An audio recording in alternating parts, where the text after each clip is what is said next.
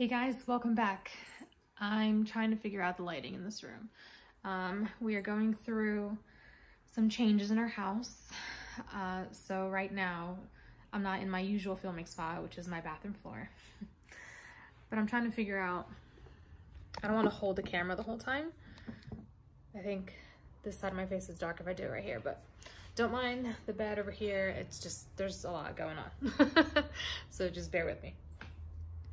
But I wanted to do a very short type of video, simple video. If you guys know or watch Jordan Page, I think she coined the term shelf cooking, where you just use what you have at home. You don't have to go out to the store and get anything specific for your meal. You just use what you have, especially now in times where we don't really want to go to the grocery store or be around people. So my fiance came up with this little recipe one night, and we've been making it pretty much every single day for like 3 weeks now, maybe even more. So I wanted to share it. It's super easy, it's delicious. I guarantee you guys probably have this stuff sitting around. You can mix up the ingredients, you can add different stuff, you can take stuff away, you can change the protein, but it's something that we're really enjoying and I wanted to share it with you guys. So let's just jump right into it. So we're going to be using garlic powder, this bruschetta seasoning. You can use Italian seasoning or whatever you like, salt and pepper, canned corn, canned diced tomatoes, shredded cheese of your choice, and we're using these cheddar brats. Like I said, you guys can substitute. We've done it with beef, really yummy. You could even do it with shrimp. I feel like that would be delicious. You could do chicken, you know, whatever your meat of choice. I don't know if it would be good with fish. We haven't tried with fish yet, but we like it the best with these like cheddar filled brats. So the first thing you're gonna do on low heat, you're gonna throw in the can of tomatoes, and you're gonna throw in the entire can of the sweet corn.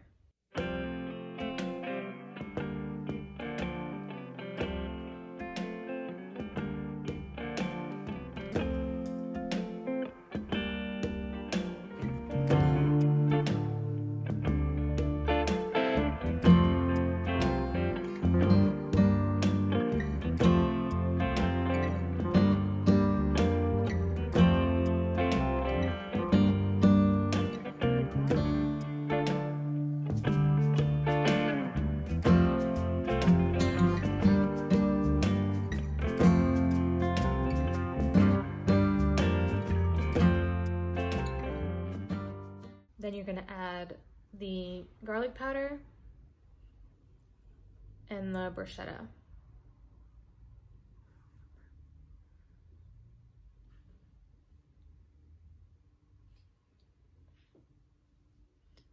And whatever seasoning you decide to add in, you're obviously gonna add to taste. You're gonna put in what you like, how much of it you like. You might wanna do a ton of garlic powder. You might wanna do any, you might wanna do onion powder. You might wanna do Cajun seasoning. This is just what we really enjoy, and we like the taste that this has. So we've been using the same seasoning. We have tried it with carrots. Steamed carrots was really good. There was like a hickory, I wanna say barbecue seasoning we tried it with. I personally didn't like at all. I feel like with peas, wasn't very good with peas. Would not recommend. But yeah, just try it out, figure out what you like, what you have, just throw it in there. I'm calling this a chili because I don't know what else to call it, you know?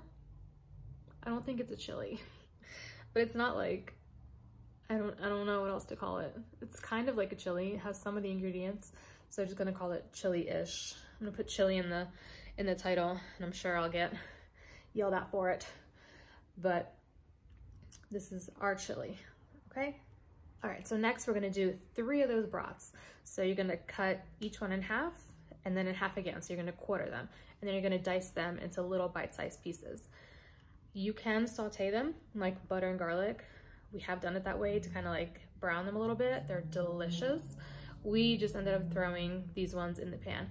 Keep in mind, if you're doing beef or chicken or anything that's raw, you want to cook it separately. You want to cook it through separately and then add it to the pan, because it's not gonna cook through in the pan.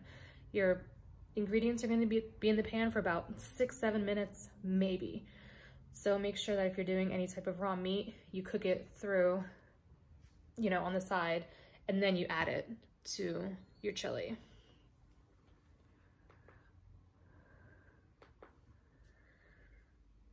Then you're gonna season to a little salt and pepper, and then you're gonna have it simmering on low to medium heat.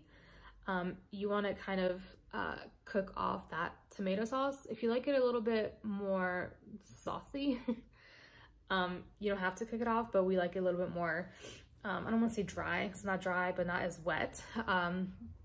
So we cook out most of the tomato sauce. We have done it once where we've actually put the ingredients in tomato soup. Also delicious. See how this is just like throwing in shit that you have in your pantry? You can put it with soup. If you have like one of those Campbell's cream and mushroom, throw it in there, see what's up. So you do want to make sure you stir occasionally so you don't burn any of the meat. Like I said, it takes about 5-6 minutes. You're literally just warming everything up.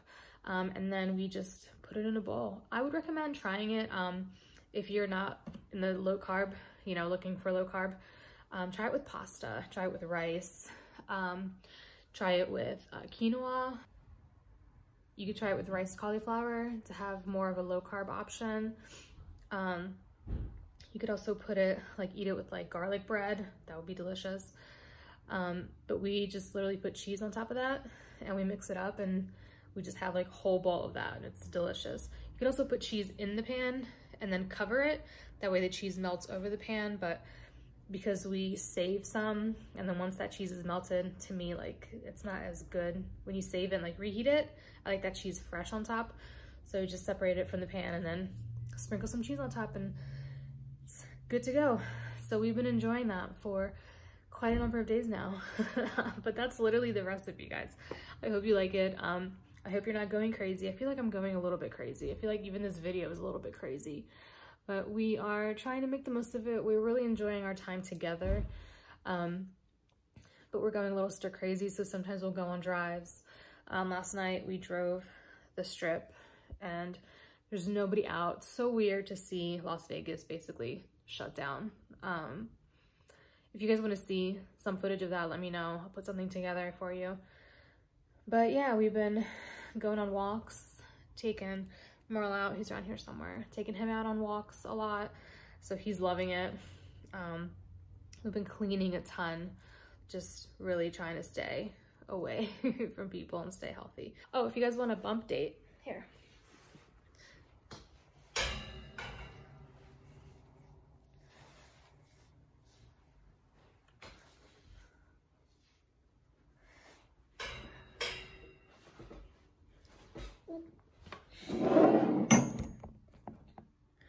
Had a follow-up doctor's appointment this morning. Baby boy is growing big. He is 6 pounds right now at almost 33 weeks. So he's big, which half of it is to do with the diabetes. Half of it is just genetically. He's a big baby. I was also a big baby. My brother was a big baby. Everybody was a big baby. We are gonna have a C-section at 37 weeks. So I will technically be full term, but I will not be 40 weeks. So I'm guessing he'll probably be about 8 pounds. So he'll be born a little early, but be at the full term weight. Sorry, I keep looking to the side.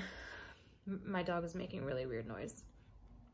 But anyway, I hope you guys are staying safe out there, especially those of you who have to go to work and, you know, you're in the industry where I think, you know, they say essential workers. I don't know if that's the correct term, but if you're out and you're, you know, in the hospitals, you're in the medical field, you're police, firemen, thank you. Thank you so much. I can't imagine how difficult it is at a time like this to be away from family and working kind of right in the middle of it, especially those of you who are in New York. You're kind of in the epicenter of everything. So thank you. The rest of you, stay home, stay safe, and leave me your comments down below. As always, let's have some conversations. We have nothing else going on. I will see you guys in the next one.